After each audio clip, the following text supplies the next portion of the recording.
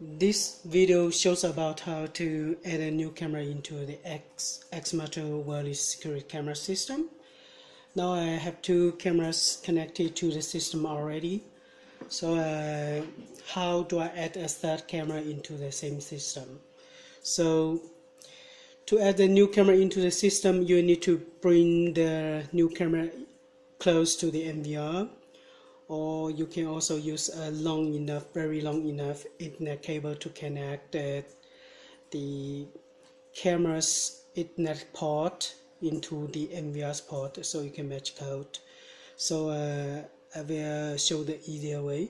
So bring the camera close to the MVR and supply power to the camera. Connect the camera to the power with the power adapter supplied.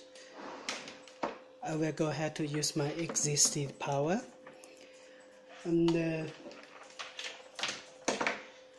use an Ethernet cable.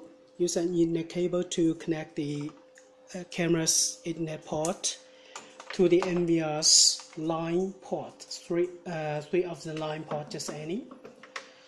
So when the connection is good, you should see the RJ45 port light up on the MVR, also the red light on the camera side.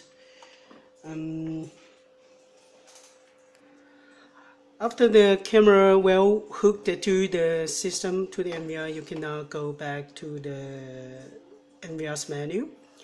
I'm having the newer blue skin new firmware. So in the MVR's menu, click right button on mouse, go to Video Manage. If you are using the older version of the firmware on the MVR, it will be in yellow skin, and you should go to the IPC add. So go to Video Manage or IPC add, you'll be arriving the page of the channel edit. So click refresh in here. You may need to do this more than one time to find the camera. So it seems I'm able now to see the camera that I just hardwired to the. I can even see a preview of this camera. So to make sure that I'm connecting the right camera. So choose this very camera and choose an empty channel. You must choose an empty channel. Choose the right camera. Click match code. Start yes. It will take some seconds, maybe 20 seconds or more, to match the new camera into the channel.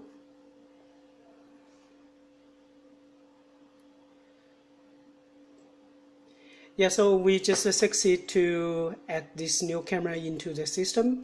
Now you can unplug the Ethernet port.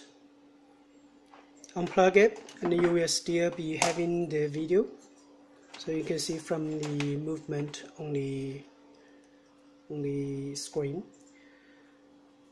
And now that means you can unplug the power also and bring this camera to anywhere you want to mount it. It will be automatically join the system to show you the image. Thank you for watching.